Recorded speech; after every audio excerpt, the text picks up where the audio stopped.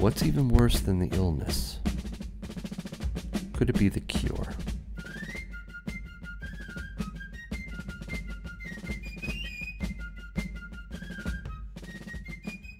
Hey everyone, thank you so much for watching Yankee Stacking. This is a video that I've been wanting to do for weeks now, ever since this crisis started. I hope you'll take the time to watch it. I would appreciate it. It's not going to be as focused on precious metals, although at the end I think it does dovetail back into why we stack and the importance of stacking. But I want you to hear me out. And I got a lot of the thoughts that I want to share with you from a variety of sources. I've been reading a lot, been going to different websites and YouTube channels, commenting here and there, and really trying to gather my thoughts around what is going on right now in our country, in our world. I'll put at least one link in the description below that really was the main inspiration around this video, but I'll put more links into other areas, other articles that I've been reading that really have fired me up. And let me just say, not just Yankee, not just Mr. Yankee, but Mrs. Yankee. Today, I almost pulled my phone out and started recording Mrs. Yankee go on a rant about some of the things I'm going to discuss. And I just was like, I didn't do it. She would have had my head if I had done that. But I was just smiling and shaking my head like, wow, she is getting it. And I'm so proud of her. But let's start here. The current medical crisis that we find ourselves in right now is what I've heard referred to as a first order effect. And while we're hearing some pretty nasty numbers out there, like 100, 200,000 dead in our country, even if we follow best practices, even if we do all the right things with our social distancing and washing your hands and all that, which is very important, this first order effect is not my biggest concern. I'm going to try not to be political during this video and try not to make fun or mock or do anything that is disrespectful. I'll try to be very respectful, but I'm going to be passionate. There may be a Yankee rant somewhere in this video. I'm just preparing you for that right now. There is this second order effect, like people hoarding toilet paper, or, food. But even more than the first and second order effects are the third order effects. Really briefly, what about this medical crisis? Is it serious? Yeah, absolutely. I'm not going to blow it way out of proportion. Okay, I mean there's a lot of serious concerns in our world. Case in point, check this picture out. And I agree, it's slightly dated. The numbers have gone up at the top there, but think about this. We always live with concerns. We deal with death and sadness constantly, right? There is much to be, concerned about. So I want to be able to make sure people have it in proper perspective. I've seen a lot of medical crises in my lifetime. I won't list them all, but we've seen them come and go.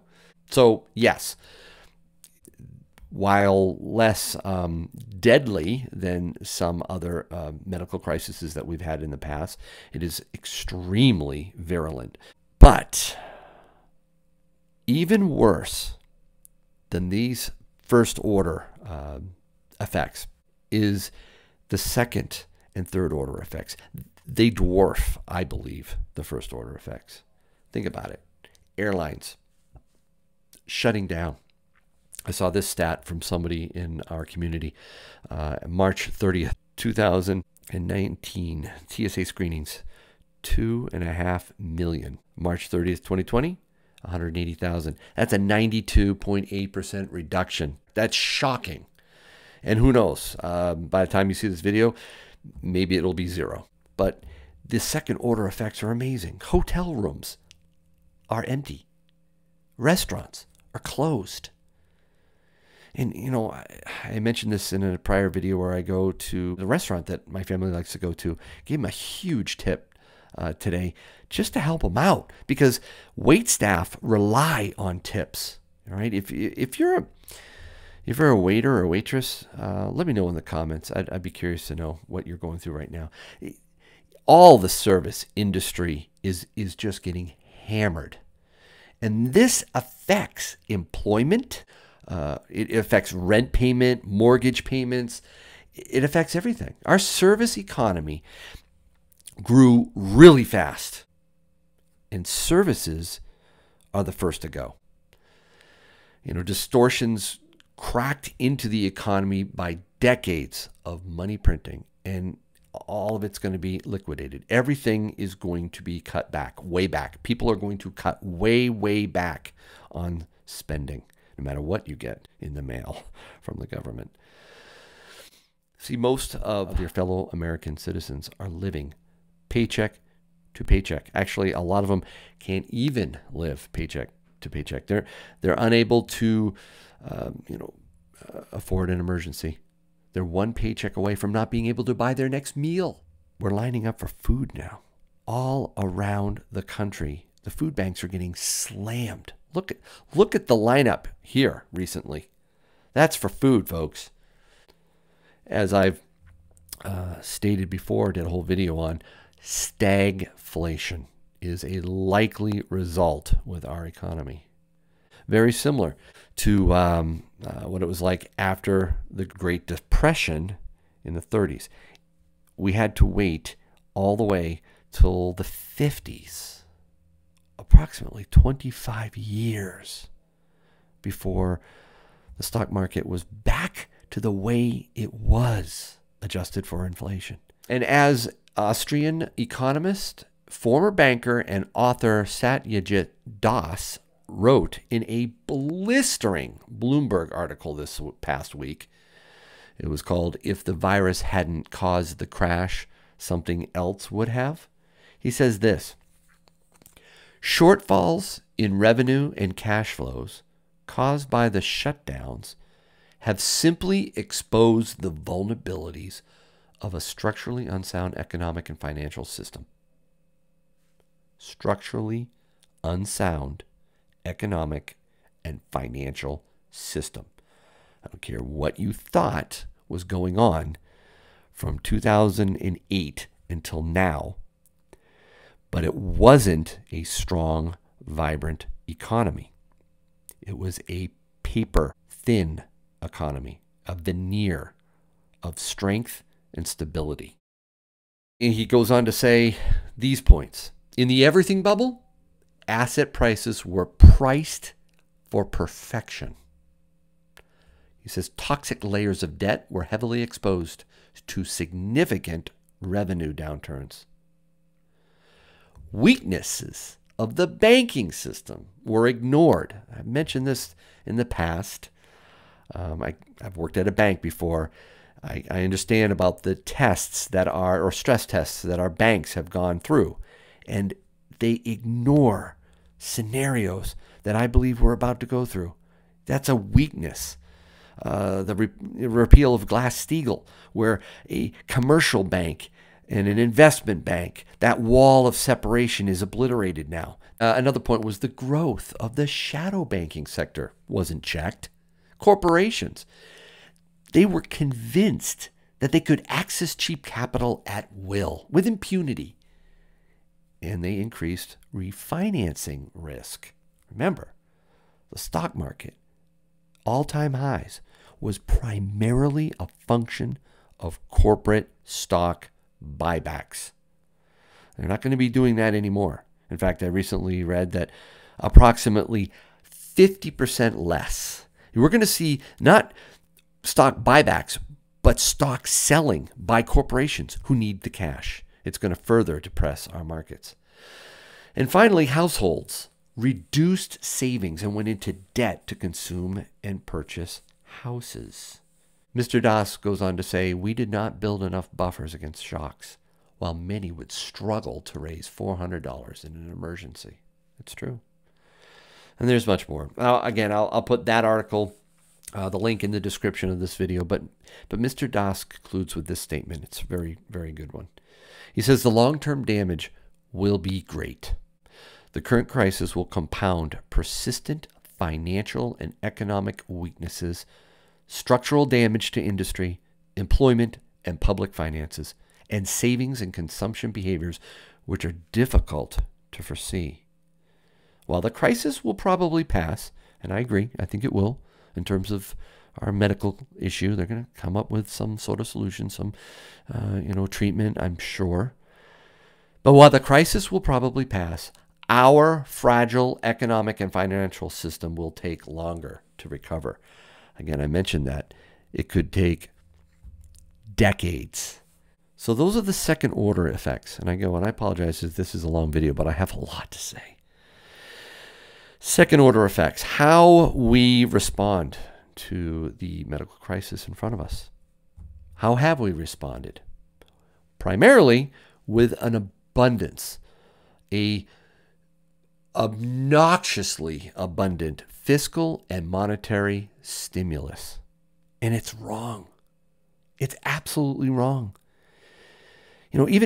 Even Art Laffer, who was on Fox Business, he's a big proponent of our current president, just all in, right? Even he said it was wrong. What we're doing is so dangerous. In fact, it's not just dangerous, it is making it worse. Folks, we should be doing the 180-degree opposite of what we're doing. Now, hear me out. This is big. We should not be stimulating or attempting to stimulate the economy with trillions and trillions and trillions of money printing, with checks to everyone, to the federal government being called upon by the likes of Dallas Mavericks owner Mark Cuban, who recently said the federal government should step in and basically for all small businesses pay everything, their rent, their mortgage, all their payrolls for months and months and months. Just own it all. You do realize what that is called, right? You do, right? When government owns the distribution of production, the means of, the distribution, I should say, that's socialism. When it owns the means of production, that's communism.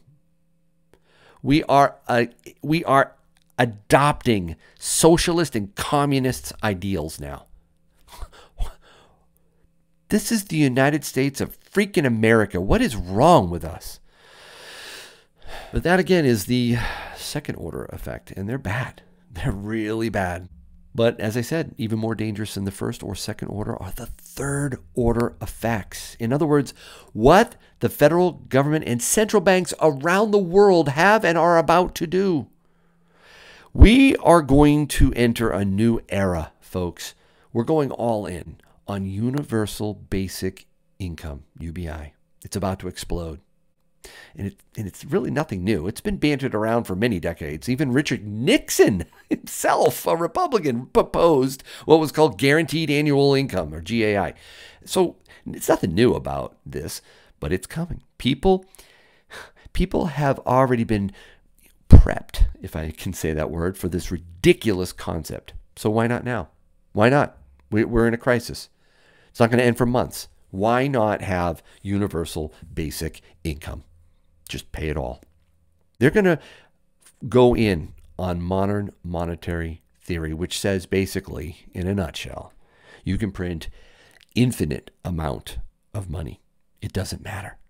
You can fill the bathtub with cash. And the way you watch out for inflation or answer inflation is with taxes. That's not how you raise income for a federal government to operate. No, you raise it by printing money. You need money to bail out every student loan that has ever been created? Print it. You need money to take care of every single mortgage in the entire country? Print it. You need money to inject into everyone's bank account? Print it. And don't think that that's beyond the realm of possibility too. They almost passed the ability to do that in the stimulus bill. Just print it. Print, print, print. Print or go brr. It doesn't matter, okay? Because if inflation starts to creep in, that's okay. Just empty the tub of cash with taxes. Tax people. That'll reduce inflation. So it just turns what we know deep down inside is the correct way to function. Not only, with governments, but within your own personal finances. You know it's the right way to do things, to live within your means, to avoid consumer debt, to not print like maniacs. But no, we're going in. This is the chance that modern monetary theory has to make inroads in our country. So we're going to print like crazy. The third order effect is going to be disastrous, and it's only going to solve our debt problem the way a heart attack will take your attention off your cancer. That's why, I say with stagflation, it's coming. It's a toxic brew of unemployment, depression, and runaway inflation. Most likely, the next step after that is hyperinflation. But again, people just think that that's perfectly fine under this new modern monetary theory. We'll take care of it.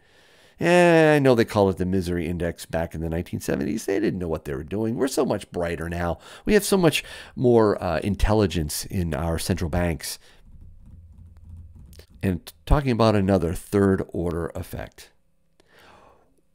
While this collapse is entirely the fault of the state intervening with the economy, when inflation really does hit Main Street, not Wall Street, when the supermarket, not the stock market, goes up dramatically in price, where do you think the blame's going to go? It's not going to go to the federal government or the Fed, I believe. I think even though they deserve it, that's not where it's going to go. I think the blame is going to be put squarely on capitalism. Capitalism has failed us. It's terrible. See what it's done? Let's throw it out. Never mind that we actually haven't had free market capitalism, for generations. We haven't allowed it. We've had crony capitalism. We've had, stealth socialism creeping in left and right. No, it doesn't matter. This will be the perfect excuse to blame capitalism. Socialism will have its day. Full on, full bore. May not happen immediately, but it's going to happen real soon. This decade, no doubt. Absolutely no doubt in my mind. But that's where we're at. It's madness. People, this is where Mrs. Yankee really got off. I wish I had recorded it. You've really gotten a charge out of it. But people expect the government to fix all the problems. Do something. That's the cry. Do something. Anything. Step in. Fix it. Save us. As if the government has a magic wand. It can fix everything, right? They don't. But that's the way people think. What's in it for them? Give me what's coming to me. I had somebody else, I won't say who in the community, really nice guy. He sent me a link or posted something, I should say, saying, small businesses, quick, get your stimulus. Just go and you get $10,000. And I looked at it, I was like, that's a loan, isn't it? Oh, yeah, it's a loan, but it's a loan that'll never be repaid, I should say. It's just it's a gimme. It's a handout. No, what's wrong with us? That's wrong. Nothing is free. Just because the Brinks truck flips over and cash goes flying everywhere, your first inclination is to run over and start stuffing your pockets full of it, right? But it doesn't work. It doesn't pay. You're going to get caught. This is just stealing from ourselves, this money printing. It's stealing from our children, our grandchildren. We have to stop thinking like this. Tell me this. If printing enough money to fill every swimming pool in America was so good, so awesome, why stop at trillions?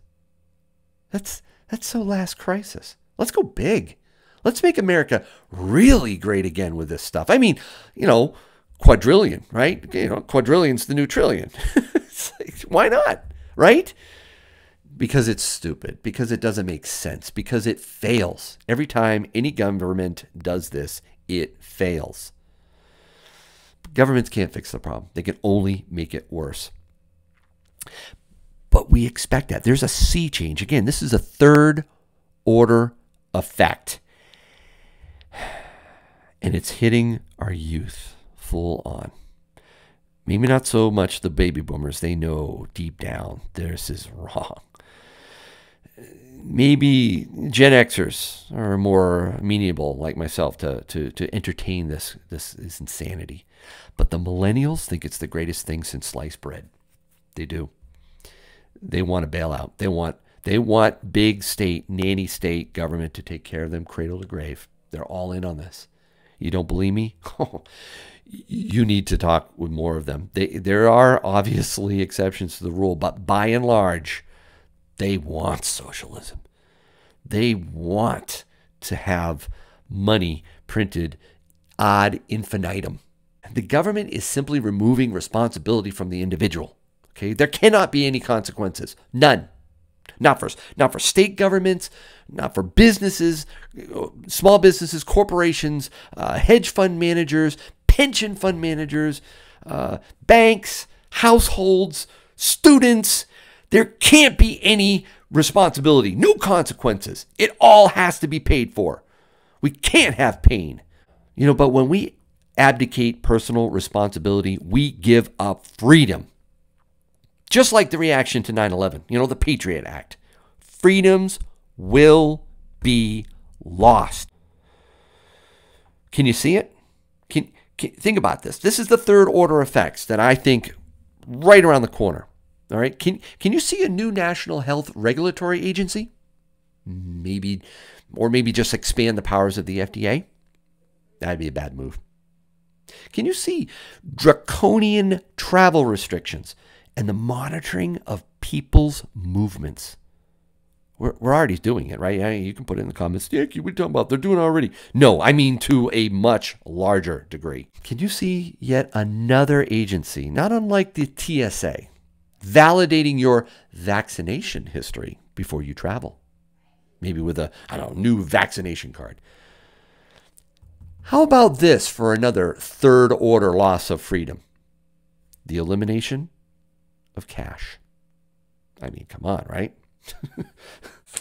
This stuff's filthy, right? It could be harboring all kinds of nasties on it. We got to get rid of this.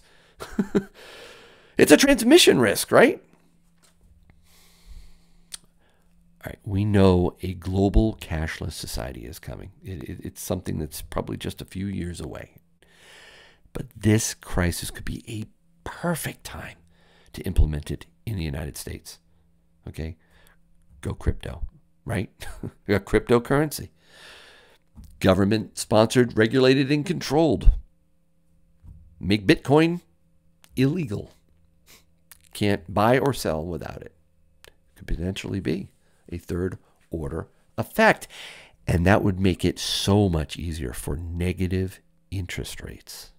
So these are the things that I really think about are coming. And as I said, please wash your hands, be careful, practice social distancing, do what we need to do to flatten the curve. The first order effect is significant, but I don't fear this medical challenge nearly as much as the other things I've spoken about. So what do we do? That's probably where you're at right now. All right, Yankee. What do we do? I've read that we should be preparing to enter what they're calling the trailing edge of a gigantic hurricane that we first entered back in 2008. A lot of people say, "Well, Yankee, you're fear-mongering, the end of the world, blah blah blah."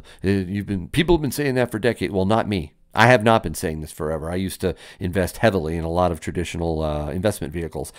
No, it started predominantly in 2008. Yes, there's a whole bunch of other steps that occurred earlier, but the biggest leap was 2008. That was when we entered in to the leading edge of the hurricane. Yeah, we've been in this eye of calmness, right? We think everything's fine. Wrong. I posted a video many months ago saying it's different this time. Okay, I encourage you to watch that video. Back when I put it out, I knew that we had launched into something huge. The leading edge of that hurricane. If you've ever been in a hurricane, you know that trailing edge can be even worse as it whips around the opposite direction. So I think that's what we're in right now, the trailing edge. So again, what do we do? Well, if you haven't prepared your financial house for a catastrophe, 2019 would be a really good time. No, I'm sorry. No, wait, it's 2020. All right, it's never too late to start, okay? And I'll talk first about what you should do personally, and then I'm going to mention what I think the government should do collectively. Number one, become more self-sufficient. You know, I hate to tell you this, but behind the grocery, the meat aisle, if you will, there isn't gobs and gobs and gobs of food all stacked up back there. I used to work at a grocery store. It's just in time. It just shows up when it shows up. You know this. You've walked through the grocery store and so many aisles are starting to get emptied out. So become more self-sufficient, all right? Stock up. Every time you go to the grocery store, don't go bonkers, but get a little extra. Have a pantry. Start having your own food stores. Second, get out of revolving consumer debt. Work on that. When that stimulus check comes, you might not want to buy precious metals. Yeah, you heard me right. You might want to get out of some of that bad debt. All right? Some of the bad stuff, the revolving debt, the consumer debt. Third, if you can afford it, definitely get some silver and gold. I have a lot of silver, piles of silver. I also am focusing more on gold, but get a hold of precious metals. They help you preserve your wealth. It's insurance against inflation, potentially hyperinflation. Fourth, from a speculative investment standpoint, consider a small investment in gold mining stocks. There. I jumped into it right before the crisis started. I'm a little down. I'll stick it right here where I'm at. You can see. But at some point, you know, again, if you're in your 401k and you can't do much from a physical standpoint, you can't do much but dollar-denominated asset in equities and in bonds, put it in non-dollar denominated assets, stocks, and gold and silver mining stocks. Not a lot. That could help you though when this all pops. So that's on a personal level. On a government perspective, check this out. This was the forgotten depression of 1920, 100 years ago this year. Think about that. None of you listening to this YouTube video were alive during this time, or if you were, you don't remember it. No one remembers this firsthand. But what happened was remarkable. We were in dire straits coming out of World War I. And the president at that time, President Harding, did what only I pray our current president would do. And that was he cut government dramatically. He cut government spending, slashed it ruthlessly. Okay? He brought it down to a reasonable amount. He did not stimulate the economy during that time. And the Fed, which was in its infancy, really, they didn't either. There was no massive money printing. And what happened? We got out of that recession or depression real quick. It turned around rapidly. Did it hurt? Yes. Had people saved? Yeah, we were in a better shape in some regards than we are now. We were more of a manufacturing country. But boy, did that take guts. You don't hear much about this. You hear about the Great Depression and how FDR's New Deal and all the public works and all the money spending and all the stimulus. And how long did that depression last? People, we need to do 180-degree opposite of what we're doing right now. Is it politically expedient? Heck no. Would it be really, really difficult? Yes. Would people freak out left and right? Yes. Would people hurt? Would businesses be lost? Yes. Remember, what we're going through is the free market desperately trying to get back to sound money and good economic principles. It's pulling us back. It's trying to weed out the toxic investments, the malinvestments, the things that we've done that are so wrong.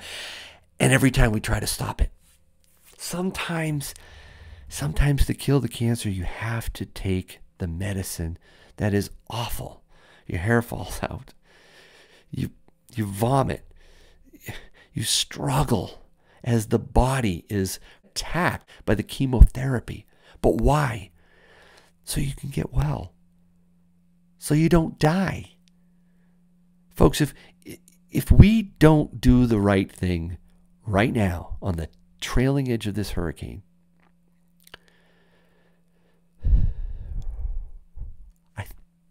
I think it's over. I really do.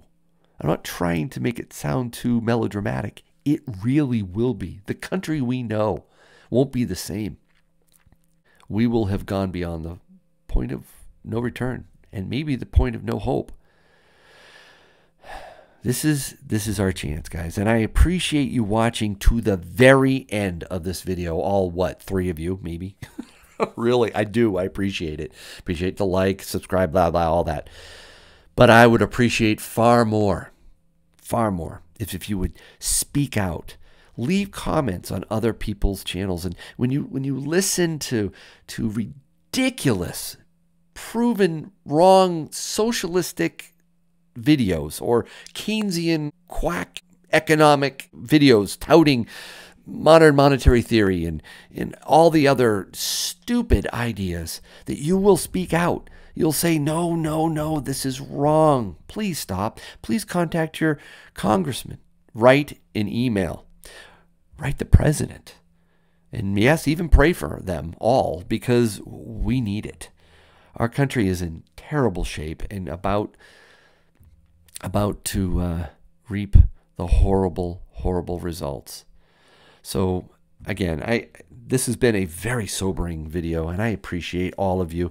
I hope that through all this, somehow, we will become stronger, we'll learn a lesson, and we'll be better for it. I pray that that is the case. And thank you for watching. I hope your day is A-okay.